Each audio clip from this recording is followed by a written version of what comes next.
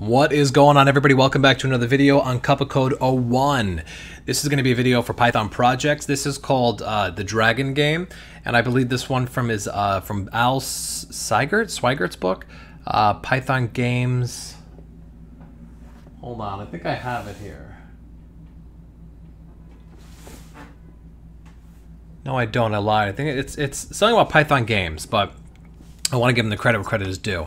But it's good code. It's excellent to run through because we're defining functions and then we're actually tying it all together.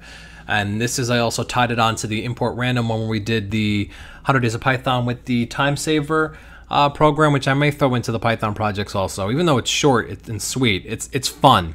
It's fun. It's actually useful, but it's also fun to mess with people when you use it. So I'll probably throw it in both.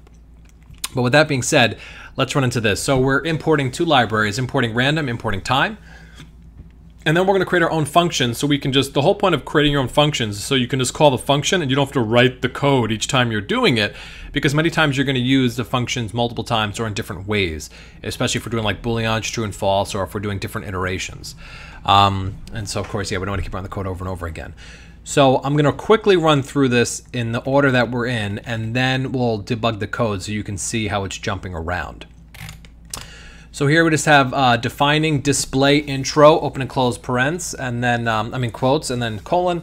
We're printing, you are in the land full of dragons. So it's going to print that on the screen. And then we have time.sleep2. So as we know from the time module, sleep means 2 seconds. And then after 2 seconds, it's going to print in front of you. You see 2 caves.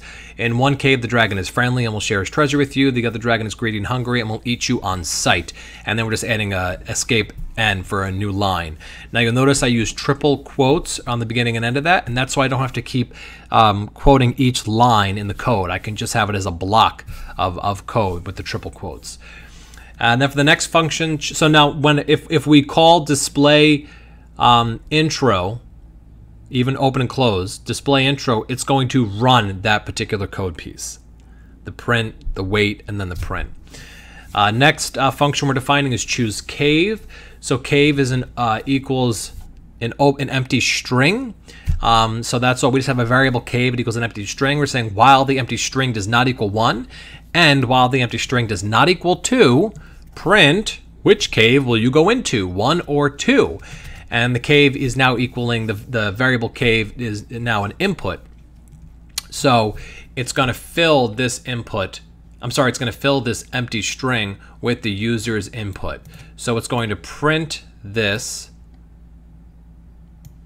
It's going to ask us for the input, and then based on the input, it's going to come back and give us, we're telling it which cave that we're choosing. So if I put in 3, it's going to say while cave does not equal 1 and cave does not equal 2, which is 3, print which cave will you go into. So it'll print it again because I have a 3. But if I put in a 1, while cave is not equal to 1, it is equal to 1, so it becomes false. So it's going to stop right there and jump down. And I just want to say at the last, we're returning cave. I mean, we're returning whatever the user inputs back through the code. So if you put a 1 or you put a 2, then this is satisfied to false. If you put in any other integer or anything else, if you write the number 3, THREE, it's going to say you don't equal 1, you don't equal 2. That's true. So we're going to go to which cave will you go into, 1 or 2. So it's going to keep asking you. So when we run the code, I'll show you that.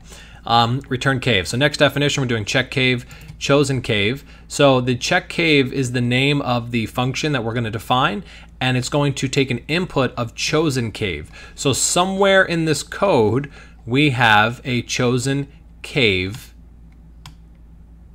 input.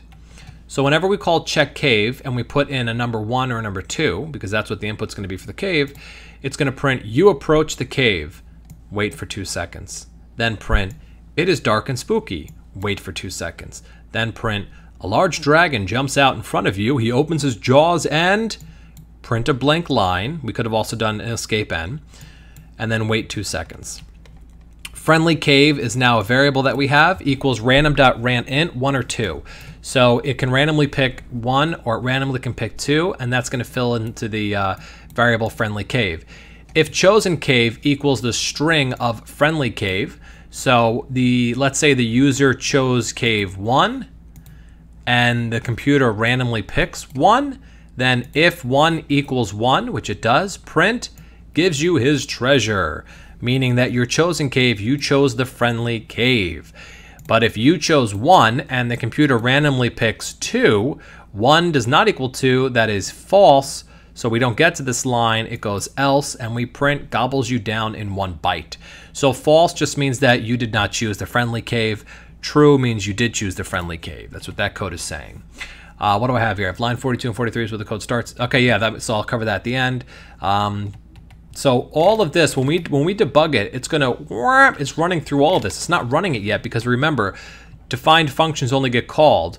Only get read from Python or from the computer when we call the function. So it doesn't do anything with this yet until we call it. Then we have play again, the variable play again. It's starting off with as yes, while play again equals yes. So in order to start the game, it's got to be yes, right? So while play again is yes, so we go true, or play again equals y, true, so we can actually run to the next code. So while it's true and true, or true, either one just has to be true, not both. Display the intro, so we're calling a function here, display intro, so it's going to run this. It's going to run print, sleep, print. Once this is run, the interpreter will come to line 48 and start the execution. That's correct. And then it's going to run cave number equals choose cave. Now remember before we said we knew somewhere in the code there had to be a choose cave, chosen cave function, and choose cave rather. Well, now we're coming up to there. So after we do the display intro, cave number equals choose cave. So now we're calling the choose cave function. So I'll show you that in a second. And whatever output we get from this, it's going to input it into cave number. So cave number equals choose cave function. Well, let's go up. It's going to run choose cave function. What does that mean? Cave is empty. While cave does not equal 1, it does not equal 2. That's true because it's empty. Print, which cave will you go into, 1 or 2? And then we are to select numbers 1 or 2. If we pick 3, it's going to say empty, while it's going to say 3, and then while cave 1 not equal 1 or 1 equal 2, print this, and it's going to print it again. Once we put a 1 or a 2 in, then it's going to choose cave is now going to take on a new value. Let's say we get 2. Then it's going to turn cave number variable to represent the number 2. And then it says check cave, cave number.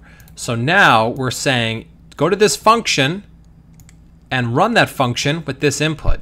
Well, cave number we just saw, let's say, again, following our example, we picked 2. So go run the function check cave using number 2. So let's go up to check cave. Here we go. Check cave, and sure enough, we have to have our chosen cave, which we did. We have a number 2.